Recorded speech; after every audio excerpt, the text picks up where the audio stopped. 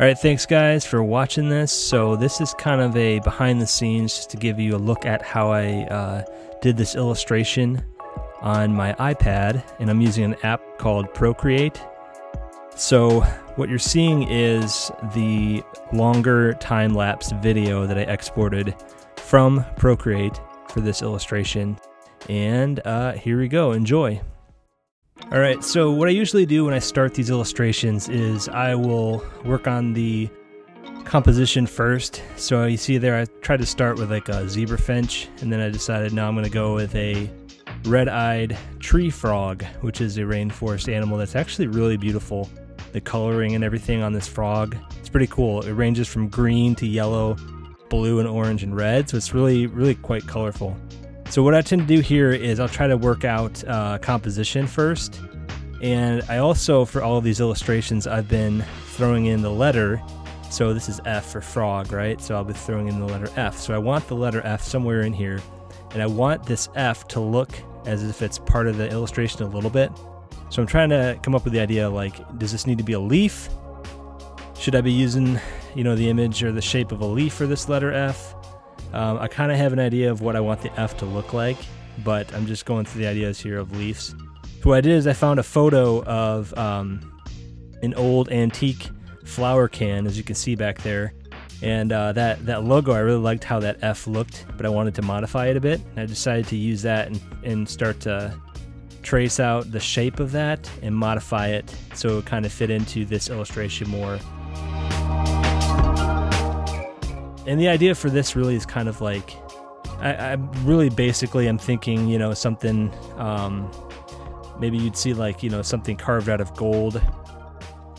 Since these rainforests, these tree frogs are kind of in the rainforest of like, you know, Mexico, Central America, I'm thinking Aztec, Mayan ruins, temple, gold, that kind of idea, that feel. So that was the idea. So once I've got that F, I start to lay that in the background there. And what I do here, this is what I would call the penciling stage of my illustration. And I'm doing this on my iPad with Procreate app. So what I do is I'll just go through and start making different layers for the different elements of the illustration. And I'll just start roughly penciling the shapes in where I want the leaves. And then I'll separate each element on its own layer. So the leaves are on one layer, I've got the F on its own layer in the background, I've got the frogs on this layer. So what you're seeing is me trying to go through and work out the different parts of that image composition first. For these frogs, I want to be pretty close to how they look, but I wanted to have some variety in how they're positioned on the leaves. So that was that took me a while to just kind of get a good composition of where they're positioned on the leaves there. So, and it's also going from like top left to bottom right. It's the way we usually read an image, and that way you kind of go around the frogs and then you see the F in the background there. So I've got the three frogs. The one in the foreground is the biggest one, and then the other two are going to be smaller in the background there. So, and then when I've got the pencils done, penciling stage, what I'll do is I will move on to what I call the inking stage. And basically I'm going to go layer by layer again until I get the inks right. So I'm doing the F first, since it's in the background. I wanted to work on that first and get that really nice and crisp. So I will spend the time to just make sure the shape of the lines, the line width and the line shape looks really nice on this. And again, I'm trying to make some semblance of like a carving into this, you know, whatever this is. Maybe it's gold, maybe it's some type of metal. So I'm trying to show these little inlaid carving areas in this letter. So just going through and getting the lines right here. Procreate is it's a good drawing app. It's not vector based, so you have to kind of play with the brush to get really nice crisp lines that are smooth, and that's okay. I mean, these aren't going to be I don't know, this is what's more for fun at this point. It's not really like super professional what I'm doing right now, so I just want to get the lines looking as nice as possible. And then I'm using this curved line to create a texture that contrasts with the solid areas of this letter F. And indicates some type of a dimensionality to that letter. So now what I'm doing is I'm going to ink the layer where I've got the trees and the leaves, and I wanted to make sure that these leaves had a good sense of dimensionality and shape and form to them. So I'm trying to take the time to get the shape of the leaves correct. The different, whatever you call them, parts of the leaves where it kind of comes out from the stem in the middle there. And I'm also trying to give some good variety of shape with the leaves as they're overlapping each other, but also make it easy enough to read visually. And then I'm doing the background trees. I've got some background tree shapes and vines that I'm just putting those back there and trying to make sure that they're not going to be in the way of anything else. So I'll take the time to do that, and then I will turn that layer off, and then I went here, and then now I'm inking the layer with the frogs. So I'm going through, making sure I've got good line weight, good clean lines, I guess I would say. The brush that I'm using in Procreate is a brush called Dry Brush, and I wanted to use that one because I think that it gives a little bit of softness to the lines. And I used a more crisp brush for the leaves because those are more, I guess, hard objects. But the animals I tend to use more of like this line brush or this dry brush tool, and that softens up their line weight a little bit more.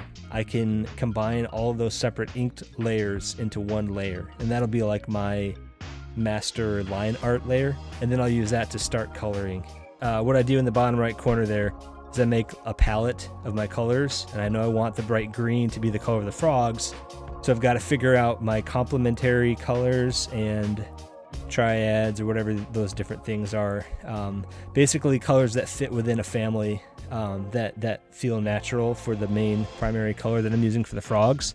I will kind of go through and figure those out. I'll figure out the highlight of those colors and also the shadows of those colors, and that way I'll just use it as a guide as I go coloring this in the future. So I start with a process what you would call flatting or flat color process that people use for comics and illustration like that, and I'll just go through and do the rough flat solid areas of each layer. The frogs, the leaves, the trees, the letter. Do that part first because then I can go through and select each of those solid colors and then do the final color on top of it. So what I'm trying to do here is I'm trying to get a good contrast of the foreground to the background, and I'm using purples and blues and dark blue greens in the background so that I can use more of like the yellowish green, yellows and reds and everything in the foreground. That's how I try to do these illustrations. And I'm also going to go through here at this point now. What I've been doing is I will take that black line of each of the elements and I'll soften it up by using a darker shade of that solid color that I've used to fill in with. And what that does is it kind of gives a softer, more realistic look to this illustration. So I go through and then I think they call it color filling. I color fill the line art layer based on the solid flat colors of whatever is there in the image. And again, that's going to help soften up the image a bit. It's going to make it look more realistic, and then I can go in and then add my highlights and my shadows after that.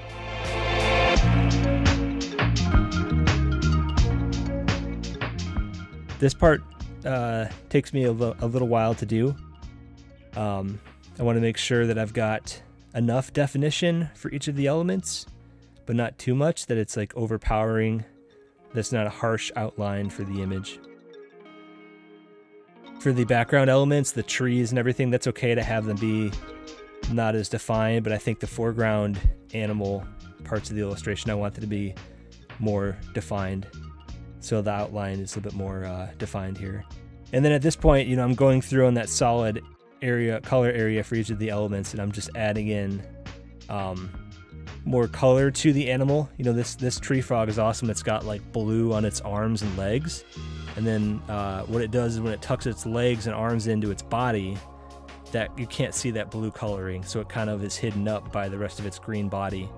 And that helps it evade predators and birds and different animals that want to eat it. But it can also, you know, open up and use those colors and its bright eyes, bright red eyes, to scare off predators.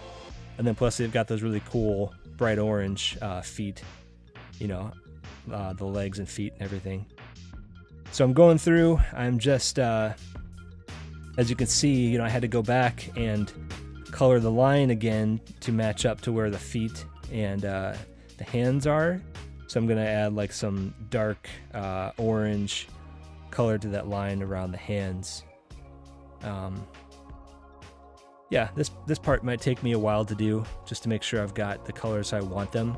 I would still call this part like flat coloring, because it's not the final part where I'm actually mixing colors around and adding shade and highlights. This is just the flat, solid areas of each part of the illustration.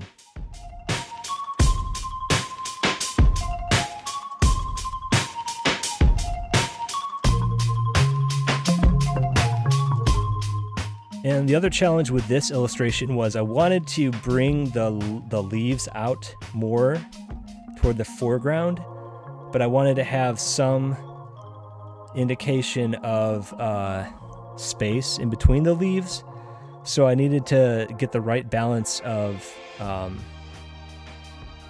shade or tint for each of the leaves so that it would look like they were kind of fading back into the background more.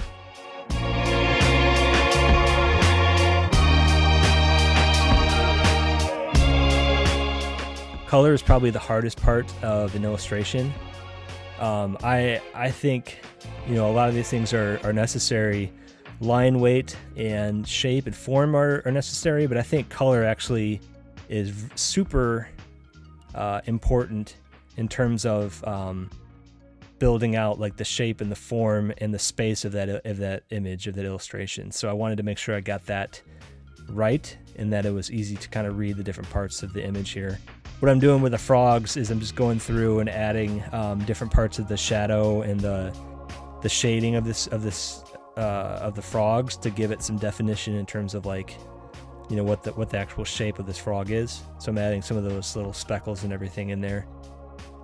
The smaller guys, same thing. I'm going in. I'm just making sure I've got some shading and definition so that it looks like they're actually got some form to them. I'll play with the opacity of that stuff too. So what I do is I make a layer on top of that flat color layer, and I will call it a clipping mask, and that's where I can paint my shadows and my highlights. So now what I'm doing is I'm going through for the leaves. I'm going to go into the leaves and try to give them some definition and shape by adding these shadows first. Since these leaves kind of the stem goes through the middle of them, then they're gonna come out from the middle of that. So I'm trying to show the shadow going in toward the middle of it and then coming out at the edges of it. I don't want to do too much. I don't want these images to look hyper realistic or realistic. I want these to look like images, right? Illustrations. So this is kind of a mix between what I would call comic illustration and more realistic stuff. I want it to be a balance of that, where it looks semi-realistic, I guess. It's still got some character to it.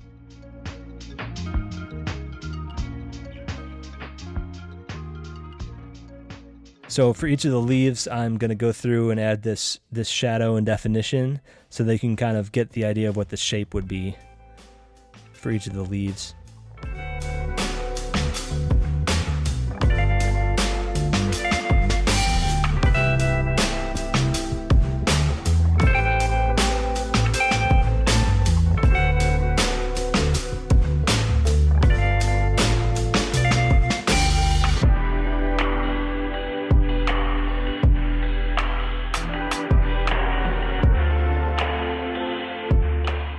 I'm also looking through, at this point, I'm using different brushes to color the leaves. And I've got this nice brush that's got some streaks to it, which if you look at these types of leaves, they kind of have that texture to them. It's like a streak or like more folds in them. So I try to use that to give a indication of what these leaves look like, how they feel. And I'll do the same thing as I highlight the leaves too. I'll start to use the same type of brush in the highlights there. So I'm skipping around, I'm just making sure it looks pretty balanced, all the different parts of this image.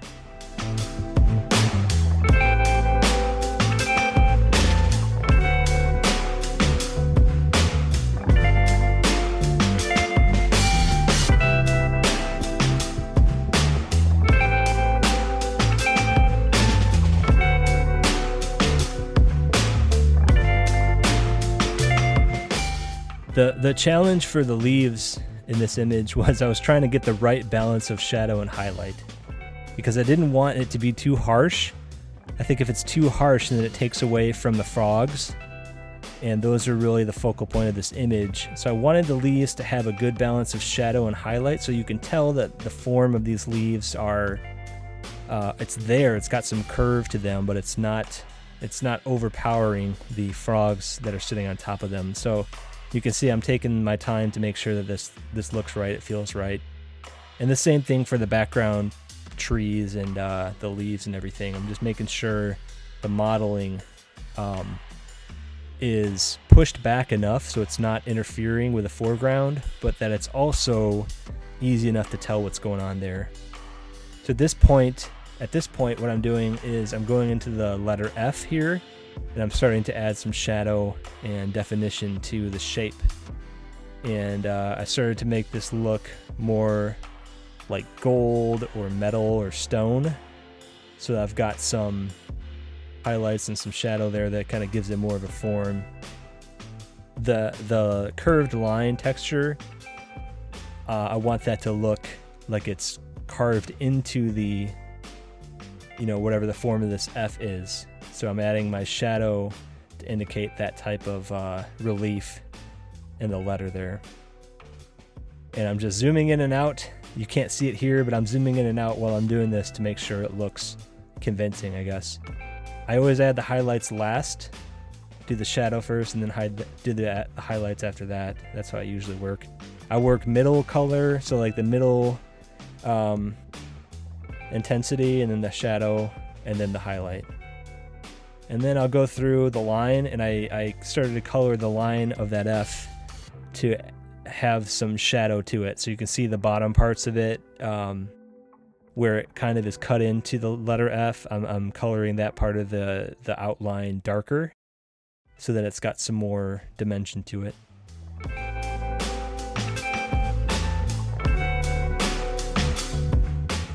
And then now I'm going back to, I think, the frogs. Yeah, going back to the frogs, and I'm adding in those shadow areas on the rest of the frogs. So the feet, the hands, the eyes, the rest of the frog. I want to make sure it's got some good definition and good modeling there.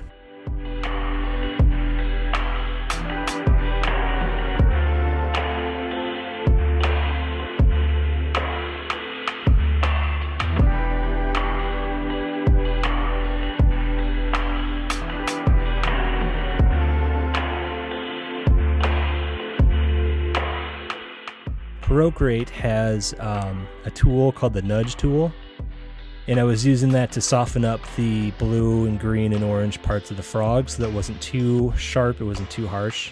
And then once I did that, then I went in and started to add the highlight areas to the frog. So on the top of it, anything that's basically sticking up above the frog, I kind of determine my light source coming from the top right of the image, and that way it would hit the frogs. You can see where it hits where the light hits the frog there. And now what I'm doing is I'm just adding in more detail to the arms, to the feet. And I think the last thing I did here for the frogs is I started to add the highlights to the hands and also the eyes. And that kind of gives it that final piece of definition and highlight that makes it look more realistic. And I think at this point I don't want to do too much. I don't want it to make them look too real, because again it's kind of in between that realism and comic illustration look. Going back to the leaves, I was still trying to play with the color, the intensity of the leaf colors. I wanted it to be dark enough so that it would stand out from the frogs sitting on top of them, but also light enough that it was like standing out from the rest of the image. So I'm going through and I'm just finishing up the shadow here in the leaves in the middle and on the edges. And then I'm putting my highlights in there too as well. For the leaves, what I try to do is I try to use a lighter color than the green, the middle shade of that color. And then I tilt the color wheel a little bit more toward the yellow, because when light strikes an object, it's going to be warm. So I tend to warm up my highlights, and then it helps to like cool down your shadow areas. So that's how I try to work these. I try to make the highlight areas be a little bit more lighter and also warmer. So that would mean going toward a yellow. And then the shadow areas of my shadows, I tend to move that more toward the purple and the blue section of the color wheel. And then now I'm just kind of going through and adding those little interesting little parts of the background for the trees, just to make them look more like trees with some shape.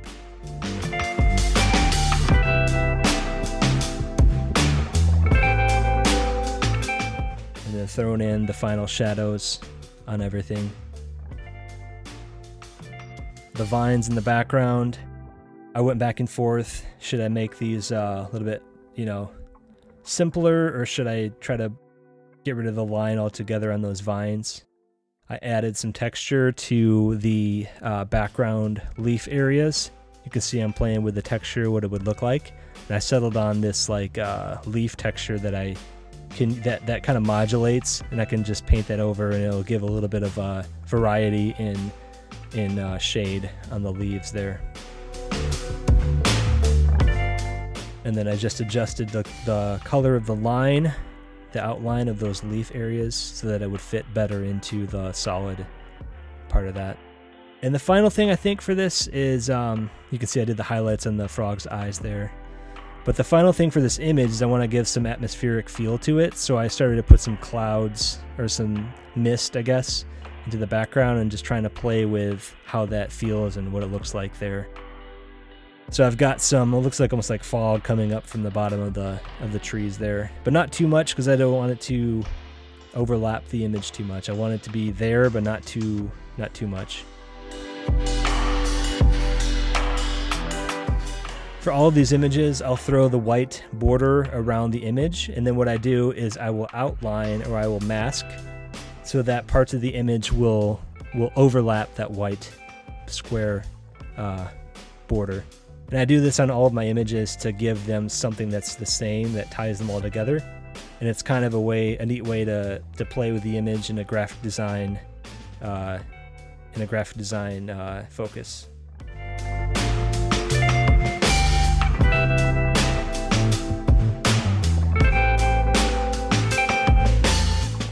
So yeah, that's the final image. You can see I've got all of my elements are there. I tried to push the background elements to the back and bring more of the foreground elements forward, and then I can use color. I can use those different things we talked about in terms of the border outline, and I can use that to separate parts of my image. So I do that all to achieve more of a interesting composition for this image. So that's it. That's the red-eyed tree frog. That is the letter F there in the background. Some leaves, some frogs. Go check out these animals on YouTube or whatever. If you can go to a zoo and find these things, they're pretty cool too. So yeah, I hope you guys enjoyed this. Thanks for watching. Check back more for more videos, and I'll see you guys later.